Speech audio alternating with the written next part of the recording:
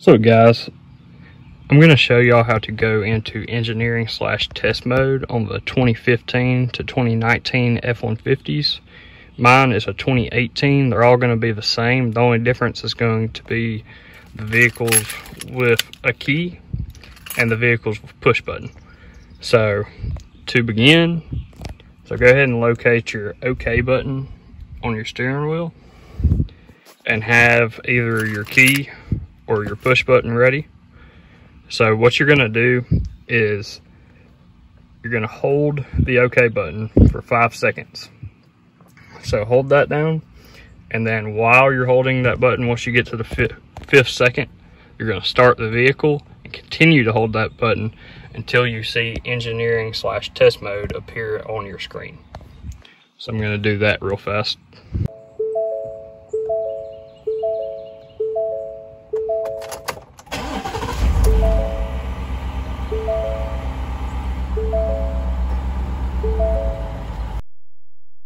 So as you can see, when I did that, the vehicle went into the engineering/test mode. So first it'll do a gauge test and sweep all the gauges. So then you can use your up and down arrows to scroll through the menu. So that will show all your indicator lights. You can see there's a lot of stuff in here. I'm not sure exactly what it does. Some of the useful things I saw are you can see your coolant temp.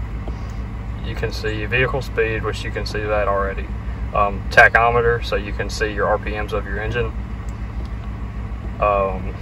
Let's see, let's get to the coolant temp.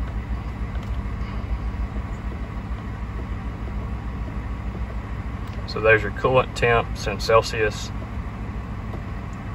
You can see your trans temp, which mine already has that gauge on the main screen, but if yours don't, there that is.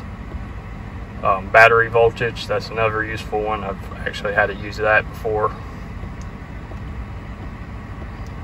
You can see your odometers, a lot of stuff that you would need for testing issues, or if you're just wondering what your coolant temp is running.